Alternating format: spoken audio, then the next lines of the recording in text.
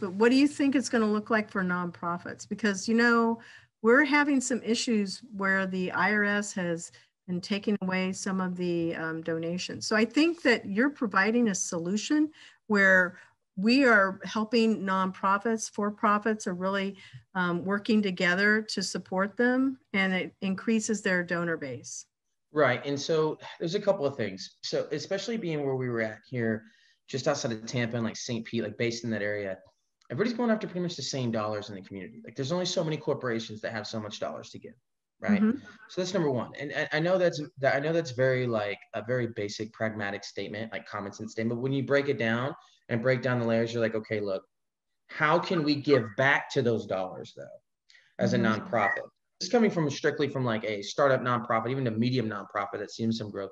It's like, yo, what can you do to create something that really gives back to that corporation that donated to you? How can you create that long-term relationship so you have that, right? So your cultures are together, you're one, right? And mine always, again, that's why the pairing corporations with nonprofits through retreats, we always had something that we were serving back to them, meaning, yo, you get this training, you paid for it. It's a donation, but you paid for it.